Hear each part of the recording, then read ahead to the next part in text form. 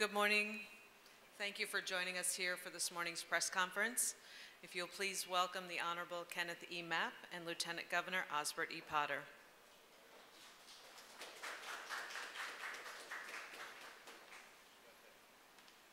Good morning. Please be seated. Good morning to the people of the Virgin Islands. Hi. Lieutenant Governor Potter and I are here this morning. We want to talk about the tragic events that occurred on the island nation of Dominica. Yesterday, midday, I had the opportunity to speak with the Prime Minister, Mr. Roosevelt Skerrit, at Dominica, and I wanted to call and express the territory's condolences and concern for the condition of the damage and loss of life caused by Tropical Storm Erika. I listened to the Prime Minister carefully, and I was heartened to hear the distress and the destruction that the waters from Tropical Storm Erika has plagued upon the people of Dominica. The government of Dominica at this point still does not have a full assessment of the lives lost on that island. Do not know the full extent of all the injuries, and certainly have not been able to even begin to assess the value of property damage caused in that territory. When I was coming into work yesterday morning, I stopped to take care of a bit of personal items. And a young lady that I come in contact with on a regular basis at this particular store here in St. Thomas, who generally takes care of the items when I go there, was playing very loudly on her phone what I would consider religious music or really church funeral hymns. And she seemed like she was crying, and so I inquired how she was doing. And she said to me that, "Governor, I lost two of my younger brothers in the devastation in Dominica." That brought home for me full circle the impact of the damages and of the lives lost. The Virgin Islands community has a tremendous number of people in St. Croix and St. Thomas and St. John that hail from Dominica, lived here decades, have their children born here, are a serious part of the fabric of the Virgin Islands. A number of businesses had been contacting me over the weekend and the early parts of this week, offering to help in the relief effort for Dominica. The Lieutenant Governor and I stand before you, the people of the Virgin Islands, this morning to pledge our full support to Prime Minister Skerrit and the people of Dominica, and to do that in more than saying the words of comfort, but really attempting to be very practical in the help that is needed. And so over the course of the next number of days and weeks, we will be coming to you through this office to ask you to provide support for the peoples of Dominica. First, the option of flying people out of Dominica and flying them to other nations and territories is not a practical option. To fly support into Dominica is practical. And the Prime Minister said to me that the first series of items that are needed is water, non-perishable food commodities, personal hygiene packets, and clothing. That's water, food commodity, non-perishable food commodity, personal hygiene packets, and clothing. Those that wish to give monetary donations, which 100% of those donations will be wired to the government of Dominica, can do so through the Community Foundation of St. Thomas, with a check written out to the Community Foundation of St. Thomas. And in the memo, I'm sorry, the Community Foundation of the VI, I'm sorry, the Community Foundation of the Virgin Islands, CFVI, correct? Yes. The Community Foundation, I apologize for that. The Community Foundation of the VI, and in the memo section of the money order or the check, please inscribe the words Dominica Relief. Dominica Relief. Give whatever you can. If you got a $5 bill, a $10 bill, $100, $1 million, we would like to ask you to, through the Community Foundation of the VI, and we have people in this territory that can give $1 million, to please provide that donation to the Community Foundation of the Virgin Islands, marked Dominica Relief, and the Community Foundation has advised me that 100% of the money donated for Dominica Relief will in fact will be transferred to the government. They will not keep any of the money for administrative cost or assistance. No, I wouldn't say that because, I would like to acknowledge the Wasen Dominique, the Dominica Association, and other civic organizations contributing time and energy to the relief effort, including UVI, Dominica Student Association, and the corresponding entities on St. Croix.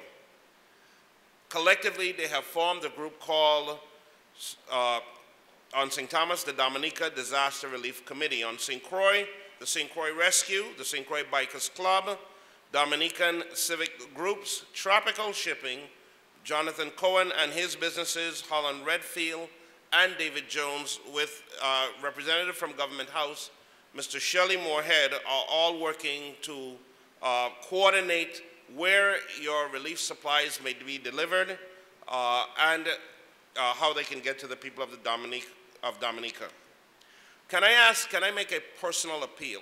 I was involved in a relief effort for Haiti, assisting, I'm not a member of, but assisting the Rotary Group in St. Croix for collecting food items following the earthquake. We need your help, and we're asking for clothing and personal hygiene items. Ladies and gentlemen, the clothing that you know are not wearable, or the shoes that you know are really no longer any good, please do not pack them up and deliver them for transference to the disaster area. When we worked with the earthquake relief effort on Haiti, we spent an inordinate amount of time taking out what could only be described as garbage to throw it away, so that we did not waste the time on the ship, taking up space, transferring stuff that people decided they didn't want in their house, and that was simply a way to get rid of it. This is very, very, very serious. We're asking you to give. We're asking you to be generous. But if you don't have it to give, don't take up something that no one could use and give it to them. It makes very little sense for us to send relief supplies to a country, send clothing to a country that someone takes out of a box, and it is worse than the condition than the clothes they have been wearing for the last 10 days. Give, but give what, if you were in a disaster and someone was giving to you that you wanted to get some relief and help, look at that item and say, I would wear this in a disaster. It isn't about they are in a disaster and they should take what they get. No, if you're going to give from your heart, and if you don't have it to give, say a prayer. But do not pack items that are no good, a complete waste of time, because we had to go through that at the Rotary to pick stuff out of boxes, and then it became, there were large trash bags of trash that then we had to take from the Rotary offices to the dumpsters because there were nothing that anyone could use. This is not to trample upon the generosity of the people of the territory, but we're just asking you to give what makes sense to give. If you don't have it, say a prayer for the good folks of Dominica and to be able to help them. I'm going to ask acknowledge Ms. Lorene Banis Roberts. She's a Dominican government liaison officer, and I'd like her to come and address the audience, and then we're going to have Sam Top and probably Kimberly Jones come to talk to you about where the particular drop-off points are for the various commodities. I'm going to have Ms. Banis Roberts speak, and after she speaks, I'm going to ask the Lieutenant Governor to make some remarks, and then the Lieutenant Governor will call upon Sam Top and Kimberly Jones to be able to talk about some of the relief locations, and then I will come back before you. Ms. Banis Roberts, please.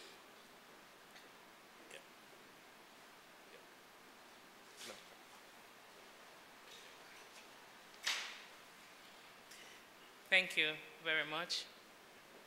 Honorable Kenneth Mapp, Governor of the United States Virgin Islands, Honorable Osbert Porter, Lieutenant Governor, members of the administration, distinguished guests. I would also like to recognize Mr. Paul Alexander, who is a committee member and also president of WASIN Dominic, the listening public, Dominicans at home who are listening, at home and abroad, members of the media, good morning. I thank the Honorable Kenneth Mapp, Governor of the United States Virgin Islands, and his administrative team for the invitation extended to the Dominica Disaster Relief Committee to meet yesterday, Tuesday, September 1st, 2015. Our meeting was productive and successful. We are here today at this press conference because based on credible information presented at that meeting, Governor Kenneth Mapp has decided to give this disastrous situation in Dominica the highest level of attention that it deserves. Governor Mapp, I thank you most sincerely on behalf of the government and people of the Commonwealth of Dominica. The passage of Tropical Storm Erika in the Commonwealth of Dominica on August 27, 2015, has caused tremendous loss of life and extensive damage across our islands after floods swamped villages, wiped out roads and bridges, completely destroyed many homes, leaving hundreds of citizens homeless, and left some communities unrecognizable. 20 of our citizens have been confirmed dead, with many, many more persons missing. While the devastation is island-wide, the following areas have been declared as special disaster areas: Bath Estate, specifically the Paradise Valley, Dubic, Petit Savan, Campbell, Coolibistri, Pichelin, Petit Soufriere, Good Hope, and Saint-Sauvé. The Commonwealth of Dominica is now in dire need of assistance to help rebound from the effects of this devastation, which is of epic proportion. We have established here in the United States Virgin Islands the Dominica Disaster Relief Committee to coordinate relief efforts to Dominica. We thank individuals and organizations who have already decided to make a contribution towards Dominica's recovery. The United States Virgin Islands has been welcoming and supportive to hundreds of Dominicans for many decades. And in this great time of need, we welcome all the efforts that is being made here in the United States Virgin Islands to bring relief to the people of the Commonwealth of Dominica. Today, however, we are delighted that Governor Kenneth Mapp and his administration has decided to support the government and people of the Commonwealth of Dominica in a practical and tangible manner.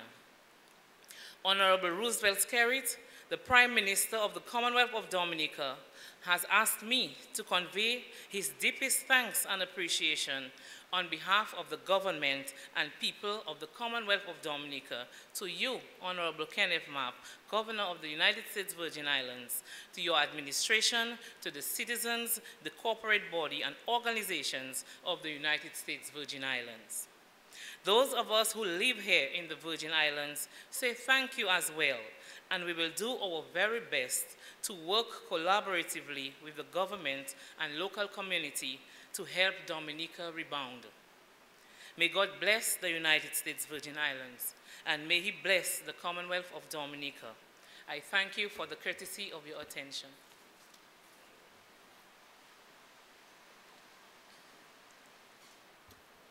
Good morning to everyone. This could quite as easily been us. I mean, it's every year we know the drill. Every year we know the potential of any of these islands in the chain being hit by a hurricane or a tropical storm. A couple degrees shift overnight, and this could have been us here in the territory being hit in a similar fashion as our brothers and sisters in Dominica have been hit. I'm saying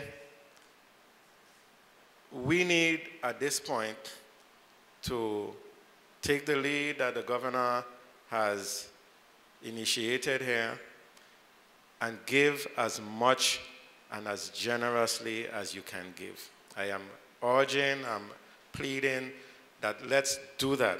The hurricane season is not done. It's not done by a long shot, okay? Some people got up the morning after we made a decision and instituted a curfew and, oh, nothing happened, so why we are even having a curfew? And rather than saying thank you, and be so thankful that nothing happened, people took the time to be upset that they got up in the morning and were in the middle of a curfew. I think Dominica would have welcomed a curfew, and they would have been happy to be under a curfew watch for the entire day if need be, compared to what the reality that they are facing is. So sometimes we just really have to be thankful and understand that just a slight shift and we could have been in the same exact situation. So I'm really asking you, everyone that's listening, everyone that's able, everyone that's capable, give generously, give as much as you can give, and let us help this island in our chain that have so much long ties with us in the Virgin Islands to help quickly recover and get back on its feet. Thank you so much. And I think we'll get Sam Tapp to come and share some of the distribution points and other information that you need to know right away. Thank you again.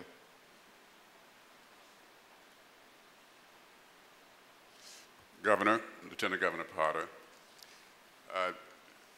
there have been already many people who've come forward in this community who have private citizens who have offered and intend to fund their own efforts to assist in the relief effort in Dominica.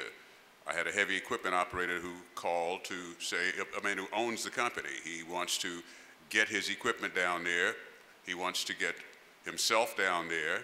He's an engineer as well, and there's a lot of rebuilding that has to go on. And one of the advantages, Governor, of having Ms.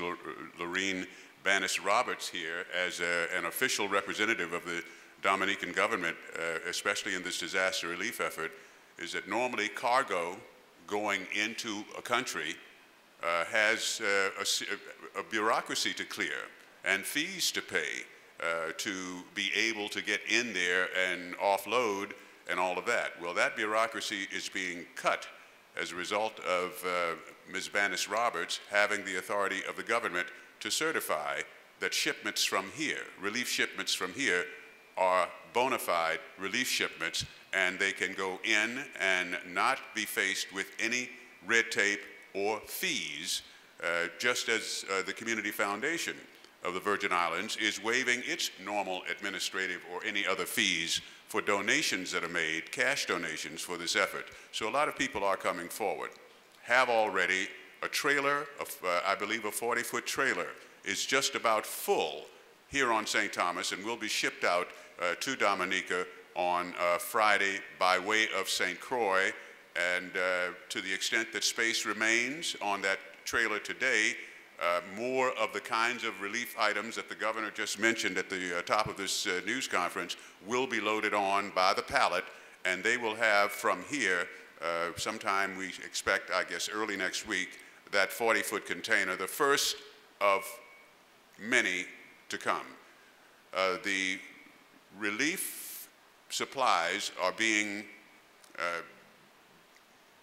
assembled on St. Thomas at the meeting hall of the Wasine Dominique and the Dominican Association and affiliated organizations in Tutu behind the O. Henry Cleaners. There used to be, for those of you that remember, an old cash and carry, a former cash and carry warehouse there. That is where it is. It's adjacent to Walgreens, behind O. Henry Cleaners in Tutu Park, in Tutu itself. That is the collection point here on St. Thomas. And on St. Croix, the collection points are the Plaza Extra East and Kmart West on St. Croix. So for any who have clothing, water, food supplies, dry goods, and that means canned goods and personal hygiene items and things that you need when we don't have power for a few hours here, or if you wake up in the morning and what you need to get yourself together to present to the world. That's exactly what they need on a 24-hour basis at this point in Dominica. Thank you. Kimberly Jones is the Director of Communications with a few other details that potential donors will appreciate.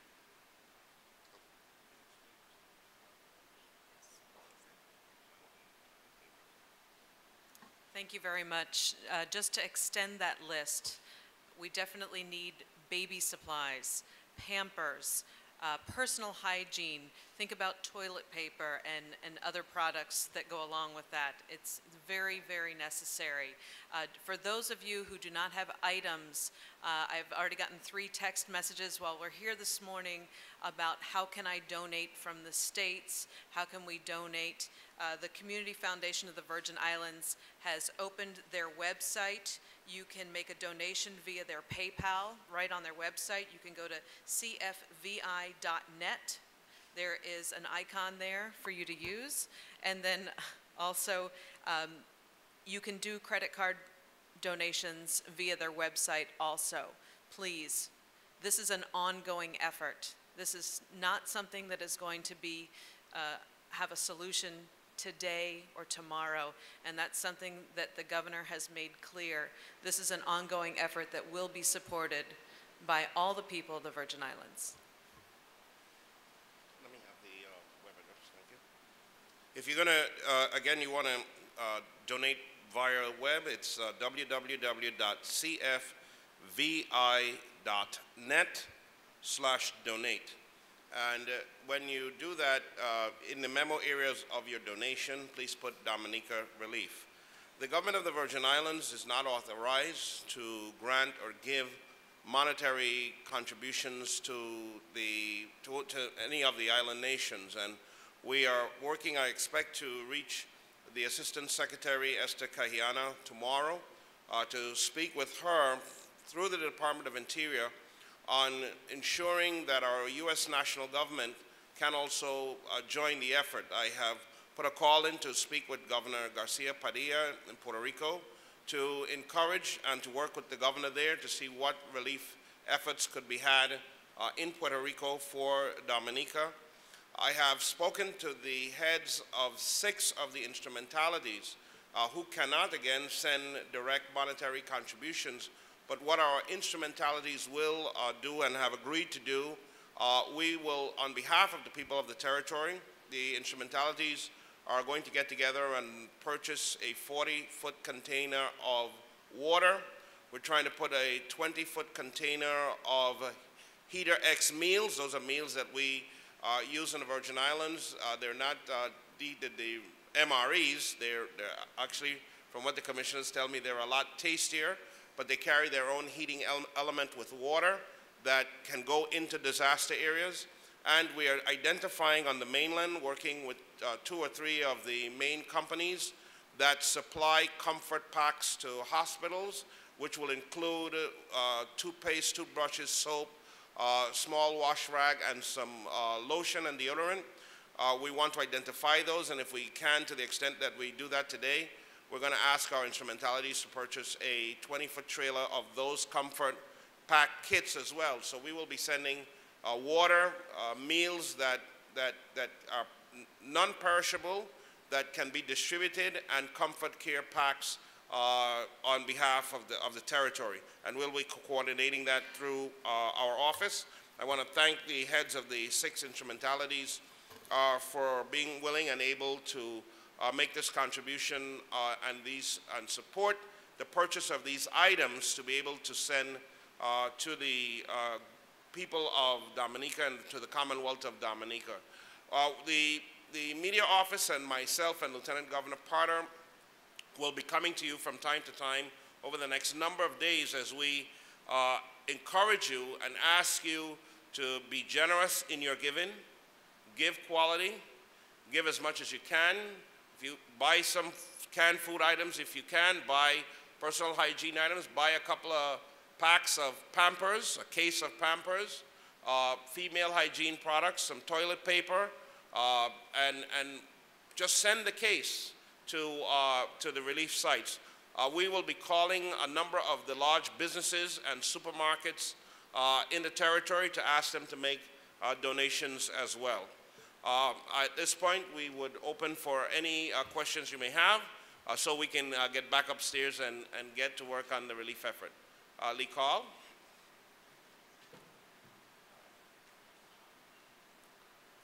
Governor Mapp, I just wanted to add a point here about, as I recall many, many times, in Dominica and also when we had wars and everything, our National Guard, Virgin Islands National Guard, actually had a kitchen type thing and also engineers. So I wanted to add that and ask whether you've been in contact with anyone and what would be the complications in there.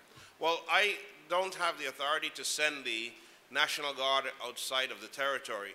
In my conversations with the Assistant Secretary of Interior, the question is if there are DoD assets in the region, what help can they provide to the country and the Commonwealth of Dominica? That will be my request, and I will wait for a response. I cannot legally transfer military assets, although I am Commander-in-Chief, I cannot transfer military assets outside of the territory.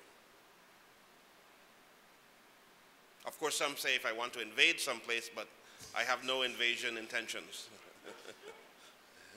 Good morning, Governor. Good morning. Well, would it be possible for you to name the instrumentalities? The instrumentalities would be the VI Lottery, the Virgin Islands Water and Power Authority, the Port Authority, the West Indian Company, the Public Finance Authority, and Virgin Islands Next Generation Network. Yes. Being no more questions, I want to thank you all for your assistance. Senator Sean Michael Malone is also helping us to coordinate with our contacts at the U.S. level. And Sean, we're looking for some solid connection today so that we can get the U.S. government on board. I want to thank you all and wish and ask you to keep the people of Dominica in your prayers for getting through this disaster, and ask you to be practical in your support and your generosity in giving. Thank you and have a wonderful day.